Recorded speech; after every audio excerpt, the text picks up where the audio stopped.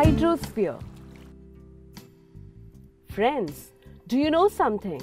If you view our planet Earth from the space, it looks blue, as major part of the Earth's surface is covered with water.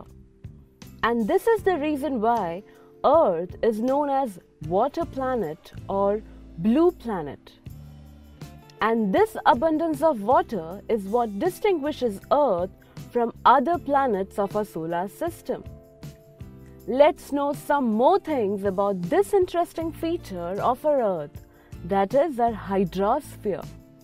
We all know all the water on the surface, below the ground and surrounding the Earth comes under hydrosphere.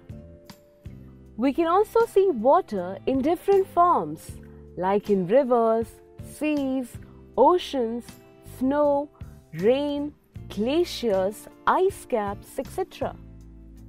Here, if we observe, water is present in solid form in glaciers, snow and ice caps, whereas it exists in liquid form in rivers, seas, oceans and rainfall.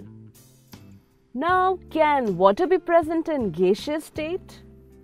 Friends, we all have seen the steam coming out from the boiling water. This steam is water in its gaseous state.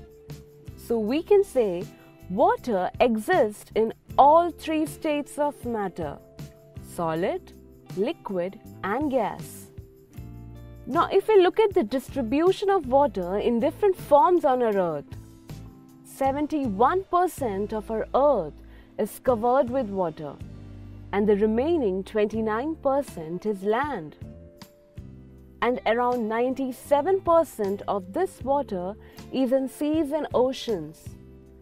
And so we call this water as marine water or saline water, as it has more amount of dissolved salts, and so it's not fit for drinking. And the remaining 3% is fresh water. Here we call it as fresh water because the dissolved salt content is very less, and that is the reason why it is fit for drinking. And of the total fresh water, major part is locked in glaciers and ice caps, followed by underground water, and just a small amount is located in rivers and lakes. So we can compare this small portion of water which is available for drinking with the total water available on the Earth.